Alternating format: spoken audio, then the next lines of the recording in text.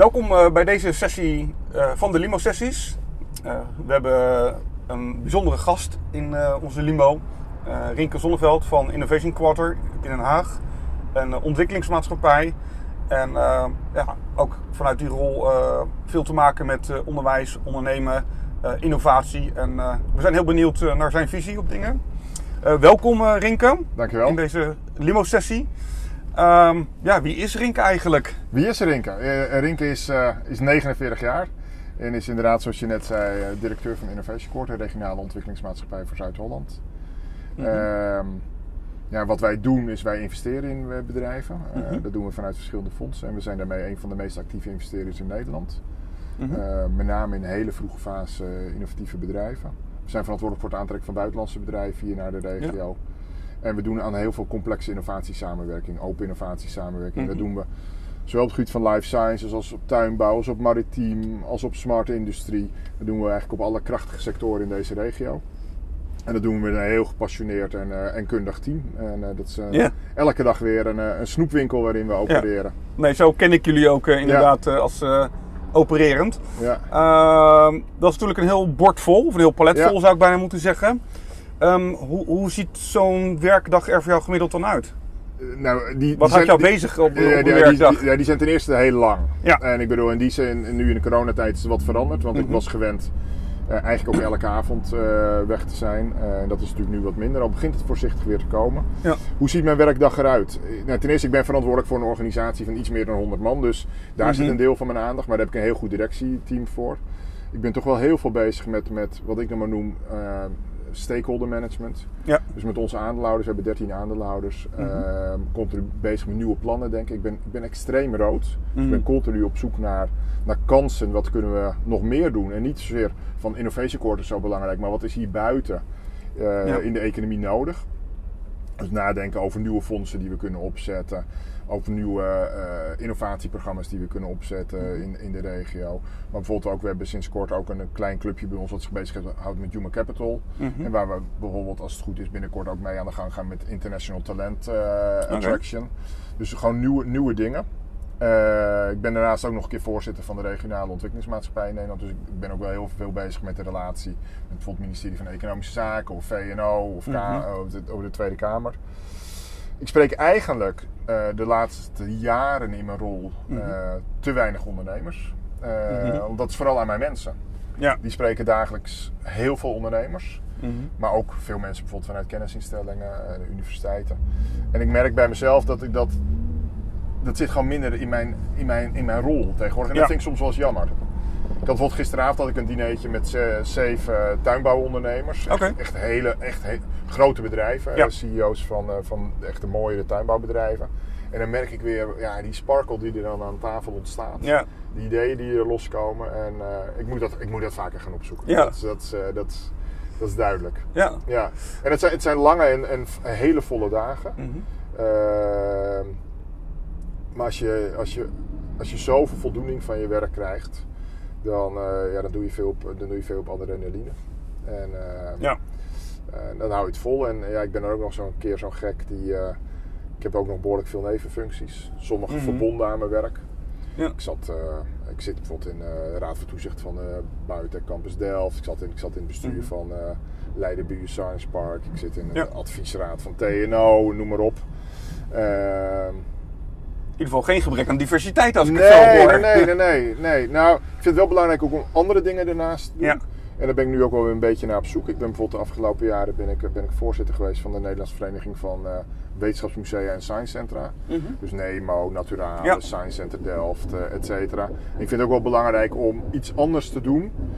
Waar je ook nog eens een keer een beetje een stuk giving back aan de maatschappij. Ja. Waar je gewoon jouw kennis, je netwerken kunt ontsluiten. Mooi.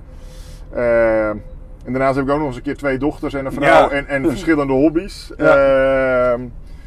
Dus het is maar goed dat ik kan veel verstouwen. Ja. En hoe is dat voor jou om zeg maar een balans te vinden tussen privé en werk? Ik zou bijna zeggen passie. Ja, dat is wel moeilijk. En op een gegeven moment, Daar ben ik ook wel tegenaan gelopen hoor. Want dat weet je, ik ben InnovationQuarter letterlijk alleen begonnen. Ja. En die hele organisatie uitgebouwd. Onze omzet is in de afgelopen jaren vervijfvoudigd. Ons fondsvermogen is verzevenvoudigd en gaat nu nog een keer over de kop de komende periode. Dus dat heb ik wel moeten zoeken. Er zijn een paar dingen die ik daar heb geleerd. Ik zeg niet dat ik het al goed doe, want ik bedoel, als mijn vrouw dit ziet, dan zijn een paar dingen die ik heb geleerd. Eén, als ik thuis ben, moet ik met mijn hoofd ook thuis zijn. Ja. En wat heel veel gebeurde in het verleden, dan was ik er wel, maar dan was ik er niet. Ja. Dus ik moet ook gewoon markeren, ook als ik thuis ben, van jongens, ik ben er nu even niet, want ik ben aan het werk of noem maar op. In het verleden zat ik alles tussendoor nog te doen. En was ik eigenlijk dus nooit met mijn aandacht bij de kinderen en bij mijn vrouw. 2, in het weekend komt er ook veel werk op me af.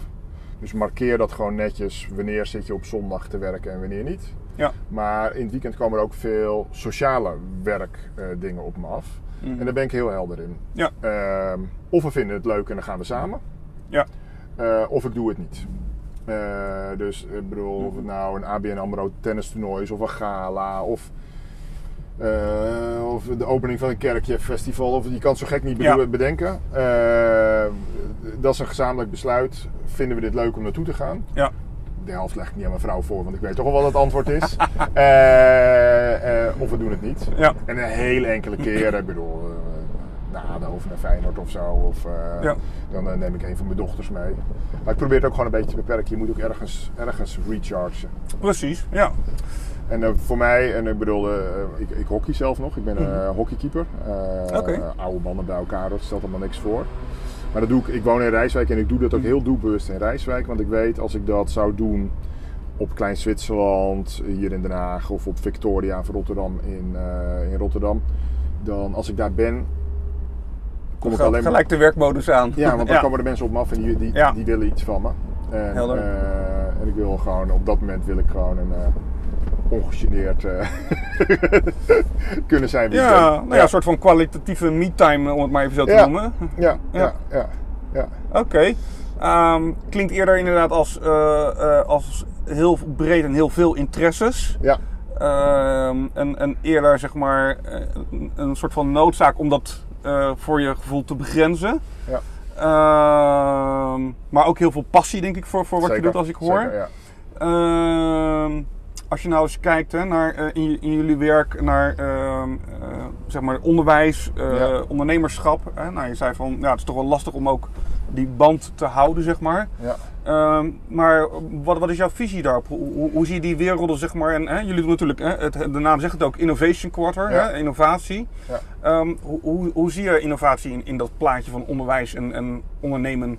Nou ja, voor mij gaat dat eigenlijk al lang terug, onderwijs en ondernemerschap. Ik ben directeur ondernemerschap geweest bij het ministerie van Economische Zaken. En een van de onderwerpen waar ik toen echt mijn tanden in heb gezet is onderwijs en ondernemerschap in Nederland. Omdat ik daar enorm in geloof. Ja. En als ik dan terugga naar mijn eigen studieverleden, en dat is maar een anekdote, maar ik vind het toch wel een tekende anekdote. Ik ben begonnen met bedrijfskundige economie te studeren en het woord ondernemerschap viel in mijn studie 0 keer. Ja. En later sprak ik een studiegenoot, een vriend van me, die zei we hadden het starterspel. Nou, alleen al dat er wordt gezegd spel tijdens een academische opleiding. En als ik nu kijk, dan zie ik dat het de meest ambitieuze en leukste mensen zijn over het algemeen die zeggen ik ga die poging wagen om dat ondernemerschap in te gaan. En dat geldt op universiteiten, is dat heel zichtbaar. Maar dat zie je natuurlijk ook op mbo's en hbo's. Dat heeft soms een andere orde. Dus waar ik toen de tijd in mijn EZ-tijd mee bezig ben geweest, is om echt te kijken hoe we dat een push forward konden geven. Nou, we waren een van de initiatiefnemers en belangrijkste financiers van Stichting Jong Ondernemen, van New Venture, wat toen echt de businessplan competitie in Nederland was. Maar ik ben ook de initiatiefnemer geweest, samen met een collega bij Economische Zaken, om de Sense of Entrepreneurship in Nederland op te zetten. Dus wat nu ACE is in Amsterdam en ACA in Rotterdam en noem maar op. En ik denk dat ik daar een klein stukje heb mogen bijdragen in dat er veel meer waardering is voor ondernemerschap in het onderwijs en ook veel meer aandacht voor. En dat is volgens mij cruciaal, want zelfs al word je geen ondernemer, dan nog brengt het je een bepaalde mate van skills en een manier van denken die je ook gewoon nodig hebt in de meeste banen tegenwoordig. Het is niet meer zo, je begint op je 18e ben je baas en dan ga je op je 60ste met pensioen. Ik bedoel, mensen maken transities van werk naar ondernemerschap, naar zelfstandig ondernemerschap. Hè, wat dan weer wat anders is dan natuurlijk werkgevend ondernemerschap. En je hebt die skillset heb je nodig. Ja. En ook in steeds meer organisaties wordt intrapreneurship, zoals het dan met een moeilijk woord wordt gewaardeerd. En dat ik ook naar mijn eigen organisatie kijk. Ik heb een hele heldere managementfilosofie. Als dit je verantwoordelijkheden zijn, dan wil ik dat je hier opereert. Want hier creëer je dingen. Maar dat kan niet in een ouderwetse mindset van... Ja, ik heb een werkplan en ik wacht tot wat mijn baas me vertelt. Dat betekent dat je ook in je werk continu ondernemend bezig bent. Ja. En dat zaadje begint in het onderwijs. En dat begint zelfs al vroeg in het onderwijs, wat mij betreft. Maar mijn focus is misschien iets meer richting het academisch onderwijs gericht, omdat daar natuurlijk de meest veelbelovende start-ups vandaan komen. Maar het is juist ook in het beroepsonderwijs cruciaal, want juist in het beroepsonderwijs gaan de meeste mensen op enig moment in hun carrière zelfstandig of werkgevend ondernemer worden. Ja, nee zeker. Je zei inmiddels, je bent ooit begonnen met InnovationQuarter. Ja. Inmiddels zo'n 100 man in dienst. Als je dan kijkt naar het onderwijs, ondernemerschap, investering. Wat denk je dat in die periode er tot nu toe behaald is? En wat zou er nog eigenlijk voor de komende jaren moeten gaan gebeuren? Of misschien juist al veranderen? Ja, als ik kijk naar hoe wij denken en hoe wij kijken naar de economische ontwikkeling hier in deze regio, maar ik kijk ook heel erg nationaal en zelfs internationaal kijk daarnaar. Er zijn een paar dingen die ik heel erg belangrijk vind. We moeten niet meer alleen redeneren in de korte klap, in hoeveel banen levert iets op en hoeveel euro's levert iets op, maar hoe maken we deze economie robuuster en innovatiever. Dus echt vanuit ecosysteem denken. Wat heb je nodig om sterke ecosystemen te creëren? En die ecosystemen, die hebben vaak ergens een focal point. Dit zit ergens, de semiconductor zit toch echt rondom de brainport-industrie. Dat betekent niet dat er niet iets in Twente en in Delft gebeurt. Maar hoe maak je dat sterker? En hoe werk je daarin samen? Hoe werk je daarin samen tussen bedrijfsleven, tussen kennisinstellingen, tussen overheden? Wie pakt welke rol? Welke rol is er weggelegd voor publieke investeerders zoals wij? Dus dat vind ik heel belangrijk. Dus veel meer vanuit strategische economische impact kijken dan vanuit directe economische impact. En ik geloof dat dat voor de lange termijn voor Nederland echt cruciaal is. 2, waar ik heel enthousiast over ben, dan heb je het toch weer over jong ondernemerschap. Ik zeg maar, toen ik jong was, opa vertelt, toen was ondernemerschap nog iets rechts, iets kapitalistisch. Ja. Dat werd geassocieerd met sigaarrokende mannen met krijtstreep pakken. En iets goed doen voor de wereld was links, en dat was geitenwolle sokken en ik chargeer expres. Ja. En wat ik nu echt ongelooflijk mooi vind en waar ik echt heel enthousiast van word, is dat ik zie die twee werelden zijn helemaal geconvergeerd. Ja. De meeste ondernemers die ik nu zie, zijn bezig met ondernemen en de passie ervoor, maar die doen dingen die de wereld beter maken. Ja. En of dat nou een life sciences ondernemer is uit Leiden, die met organ-on-a-chip technologie kan voorkomen dat er voortaan dierproeven moeten worden gebruikt bij het testen van medicijnen. Of jongens uit Delft die bezig zijn met nieuwe oplossingen voor de energietransitie. Of mensen die echt meer social entrepreneurs zijn en daar hun drive vinden. En dat vind ik prachtig. Dat vind ik echt. En dat maakt me ook heel positief. Ja. Want deze wereld staat voor enorme uitdagingen. En die hebben we allemaal een beetje naar de kloten geholpen gedurende een hele lange tijd. Maar ik geloof ook wel, en ik denk dat in wat ik doe moet je ook optimist zijn, dat met dit soort, dat technologie en innovatie ons voor een deel ook weer gaat helpen. Speelt dat, dit soort overwegingen ook rol? Zie je daarvoor InnovationQuarter in de komende periode weggelegd? Kijk, misschien om te beginnen, en dan focus ik even op onze investeringstaken. En daar wordt altijd veel naar gekeken. Ik denk geen eens dat het onze belangrijkste rol is, die investeringsrol. Maar je zal ons niet snel zien investeren in de volgende bootjesdeel-app of pizza delivery service. Wij kijken toch vooral naar type investeringen die financieel rendement opleveren, maar ook maatschappelijk rendement die ertoe doen. Ja. Dus in die zin kunnen we zo'n beweging verder aanjagen. En wij moeten nog verder ons ontwikkelen in hoe maken we de meeste impact. Ja. Er zijn wat collega's die zichzelf impact investor noemen. Voor mij is impact investor dat je investeert in bedrijven waar impact first is en geld verdienen second. En ik denk dat wij nog steeds investeren in vooral bedrijven, gewoon echt in echte ondernemers, maar toevallig dingen doen die heel impactvol zijn. Dus die slag moeten we misschien nog iets verder maken. Maar we zijn bijvoorbeeld ook met als je het hebt over een betere wereld maken. We zijn bijvoorbeeld met een heel groot programma bezig in de haven in Rotterdam. Over industriële elektrificatie. Hoe kan je dit hele petrochemische complex eigenlijk loskoppelen op termijn van fossiele brandstof? Ja. Door de trits te maken van wind op zee naar groene waterstof, naar weer terug naar basischemicaliën, et cetera.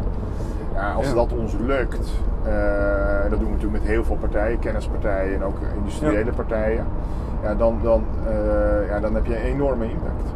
Ja. Dus impact is wat jou betreft ook wel een cruciale rol als het gaat om bedrijven die bij jullie aankloppen, maar ook als je kijkt naar de komende periode zeg maar, die op jullie afkomt. Ja, ik denk dat we in het begin, we zijn nog een relatief jonge organisatie, we bestaan 6,5 jaar. In het begin waren we heel erg KPI gedreven. Ja. Investeringen doen, projecten scoren, bedrijven binnenhalen. En keken we vooral, en ook gewoon omdat dat onze afrekensystematiek was en een verantwoording richting de aandeelhouders, keken we naar banen in euro's. En we hebben gezegd, we kijken nu nog naar 2 dingen. Impact en die banen in euro's zijn daar een uitvloeisel van. Dat is strategische, economische impact en maatschappelijke impact. Ja. Dus dat is echt een hele fundamenteel andere manier van denken bij ons geworden. Ik ben ervan overtuigd dat dat ook echt gaat werken. We zitten er middenin in die transitie, maar dit gaat echt werken. Ja. Dus als ik jou zo hoor, zeg je eigenlijk van waar we begonnen met er moet productie geleverd worden en er moet gepresteerd worden, is het nu ook kijken naar zowel de return on investment, maar ook de sociale return on investment. Ja, de sociale of economische return. In ieder geval niet de directe return voor ons, maar ook de maatschappelijke economische return. Ja. Precies. Ja. En wij blijven in het economisch domein. Hè? Ik bedoel, dat is wat we doen. Dus het is, je moet ook weten waar ben je wel van en waar ben je niet van. Ja. Nee, dus heel duidelijk binnen al die transities toch ervoor waken dat je je focus behoudt, als ik het zo hoor. Ja. En dat zie je in Zuid-Holland heel complex. Ja. Want het is een enorme regio. En dat gaat van de space in Noordwijk, Leiden, Delft tot de maritieme sector in Rotterdam en in de Drechtsteden en alles wat ertussen zit. En continu de goede keuzes maken, waar maakt onze inzet van mensen en middelen echt het verschil. Dat is waar we heel erg mee bezig zijn. En zie je voor InnovationQuarter ook een rol om meer partijen met elkaar te verbinden in die regio? Ja, dat is wat we doen. Nee, kijk, uiteindelijk, at the end of the day, zijn wij het oliemannetje in de regio. Ja. Alleen dat kan je niet meten. En daar word je ook een beetje ongedurig van. Hè? Want ik wil wel graag kunnen meten en kunnen laten zien wat we doen. Maar uiteindelijk zijn wij het oliemannetje in de regio. Er is geen enkele organisatie die zo in het hart staat van precies tussen bedrijfsleven en ondernemers. Want er zit nog wel verschil tussen bedrijfsleven en ondernemers natuurlijk. Zeker. Kennisinstellingen van de universiteiten, maar ook steeds meer hbo-instellingen. Iets minder mbo nog. En de publieke sector. We staan in het hart daarvan, alles wat daar moet gebeuren. En wij spreken ook meer de taal van het bedrijfsleven dan de taal van de publieke sector. Ja.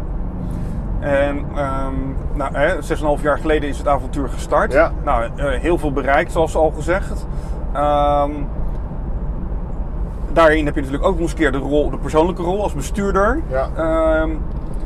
Wat zie jij voor jezelf nog als doelen met InnovationQuarter, maar misschien ook als bestuurder voor de komende jaren? Dat je zegt van dat is nog echt wel iets wat op mijn soort van bestuurders bucketlist staat, wat ik als bestuurder of voor de organisatie zou willen bereiken. Ja.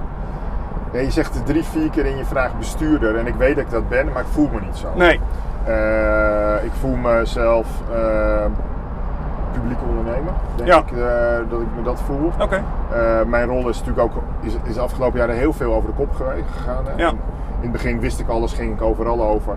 Tegenwoordig hoor ik als ik buiten ben meer over wat we doen dan dat ik er soms van binnen hoor. En daarom, mijn werk is nog steeds superleuk. Maar wat ik net zei, ik moet wel weer gaan opzoeken dat ik die spirit van die ondernemers ook voldoende voel en spreek. Mm-hmm.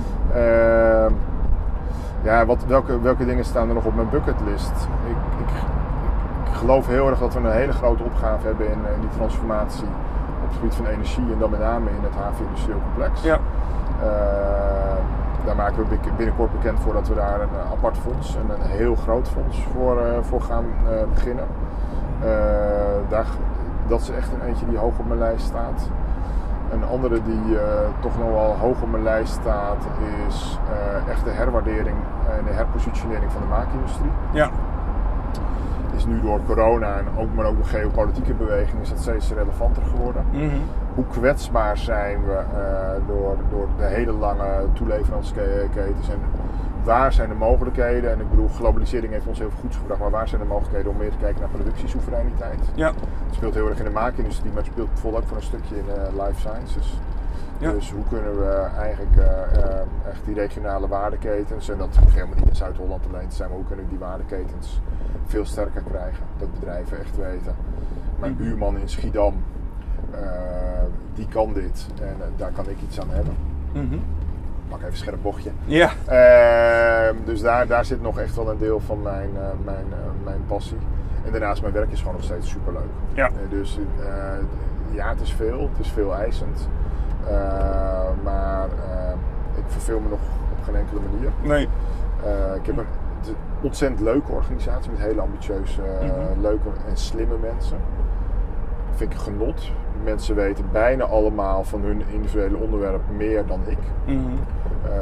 Dat is goed voor mij, want anders ga ik er van alles van vinden. Dus ja, er zijn weinig dagen dat ik me verveeld heb. En het is alleen maar relevanter geworden in deze tijd. We zijn, misschien weet je dat, ik ben initiatiefnemer geweest landelijk om met het kabinet een deal te sluiten dat we corona-overbruggingsleningen voor start-ups, scale-ups en innovatieve MKB-bedrijven zijn gaan verstrekken. Daar hebben we 300 miljoen voor beschikbaar. Mm-hmm. Nou, dat is een enorme operatie geweest. We hebben inmiddels een kleine 800 bedrijven die we daar mee hebben geholpen. En dat zijn gewoon bedrijven die hadden het anders niet gered. Voor een belangrijk deel. Dus daarmee hebben we niet alleen die bedrijven geholpen, maar we hebben eigenlijk ook het start-up ecosysteem in Nederland voor een belangrijk deel gered. Dat was anders echt jaren teruggeslagen. Ja. Dat soort dingen, dat houdt me bezig. En daar zit ook voor een deel mijn kracht. Hoe zou je het start-up ecosysteem in Nederland omschrijven op dit moment? Op de stand van zaken, de status daarvan? Ja, daar ben ik wel redelijk positief over. Mm-hmm. Ik denk dat de 2 dingen nog beter kunnen in het start-up ecosysteem in Nederland. En misschien wel meer dingen. Mm-hmm. Maar een van de dingen is start small, think big. Ja. Nederlandse start-ups hebben toch nog wel heel erg de neiging om te denken, de eerste 3, 4, 5 jaar doe ik Nederland en als dat goed gaat, ga ik een keer naar Duitsland toe. Terwijl wil je echt schalen, dan moet je eerder die stap durven zetten. Dat betekent ook dat er meer en grotere tickets aan risicokapitaal soms nodig zijn. Dus ook investeerders die meer risico durven nemen. Maar als je ziet waar we vandaan komen, als je het gewoon naar 10, 15 jaar geleden terugdraait, dan hebben we enorme stappen gezet. En het gekke is, ik ben in sommige opzichten ook nog wel positief over het effect van deze crisis. Want er zullen best veel start-ups het nu niet redden. Maar tegelijkertijd denk aan, kijk, bij Booking gaan mensen weg, bij KLM gaan mensen weg, bij IAC gaan mensen weg en bij al dat soort bedrijven. En daar zitten heel veel mensen bij die de skills en de ideeën hebben om eigenlijk niet weer op zoek te gaan naar een baan bij een werkgever, maar voor zichzelf te gaan beginnen met mooie ideeën. Ja. En als we dat proces in goede banen weten te leiden, dan zouden we wel eens heel goed ook deze crisis uit kunnen komen als het gaat om innovatie. Mm-hmm. Waar ik me wel zorgen over maak is dat de investeringskracht van met name het MKB zal de komende jaren echt omlaag gaan. Dus die zullen minder middelen hebben om te investeren in R&D en in innovatie. Dus dat is wel echt een zorgpunt. Dus dan moeten we ook kijken wat wij daar kunnen doen. Ja. Als je nou eens kijkt, laat ik maar even, je hebt natuurlijk heel veel jaren nog ervoor, maar ook als ik even kijk, zeg maar de afgelopen 6, 7 jaar, wat natuurlijk op zo'n mooi Engels gezegd een rollercoaster denk ik wel geweest is. Ja. En ook natuurlijk zeker nog recentelijker corona. Wat zijn voor jou dan de meest belangrijke lessen die je hebt geleerd in die afgelopen jaren? Belangrijke lessen die ik heb geleerd over mezelf en mijn eigen organisatie is... als je het goede doet, je bent daar heel transparant over, dan krijg je enorm veel vertrouwen en ruimte.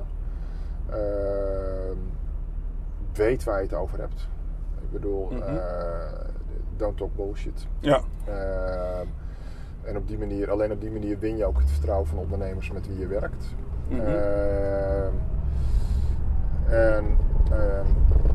Uiteindelijk ook wel een les die ik heb geleerd. Er is zo ongelooflijk veel moois waar we aan kunnen sleutelen met elkaar. Ja. Alleen het gaat continu om partijen bij elkaar brengen, verbindingen leggen. Daar gewoon even uitvoeringskracht op zetten om dingen voor elkaar te krijgen. Kijk, een ondernemer en zeker MKB-ondernemers, en we hebben echt veel mooie innovatieve MKB-bedrijven in deze regio, is toch gewoon bezig met waar verdien ik morgen geld aan.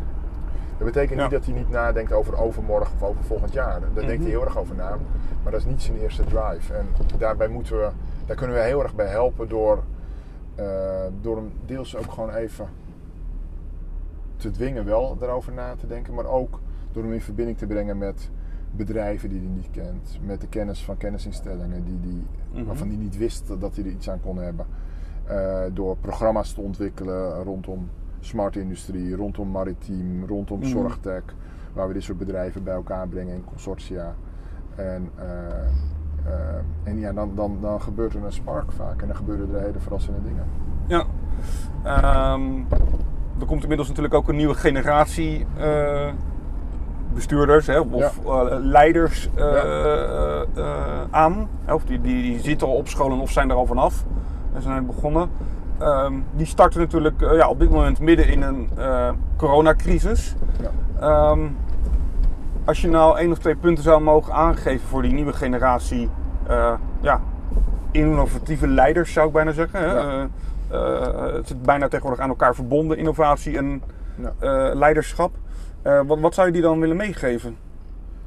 Heb lef. Ik denk als ik kijk naar wat zijn bij mij de beslissende momenten in mijn eigen carrière geweest, zijn de momenten dat ik een stap naar voren heb gezet of dat ik heb geloofd in mijn eigen idee en daarvoor ben gegaan. Dus dat is een hele belangrijke.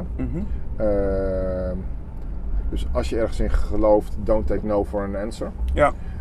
Dat betekent niet, ik bedoel, je moet niet als een Don Quixote tegen windmolens gaan vechten, maar als je ergens in gelooft, don't take no for an answer. En heb lef.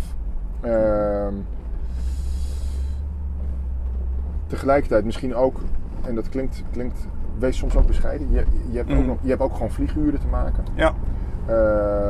Dat zie ik ook gewoon aan mijn eigen mensen. Ik heb veel, gemiddelde leeftijd bij ons gewoon iets van 42, maar we hebben behoorlijk veel millennials. En die mensen zijn enorm inspirerend, maar ze hebben ook nog veel te leren. Ja. En dat geeft helemaal niks. Maar ik denk niet dat je het allemaal al weet. Het hoeft ook allemaal niet morgen en dat hoeft ook allemaal niet morgen. En ben ook bereid sweat money te betalen. Ja. Er zijn toch best veel jongelui tegenwoordig die denken dat...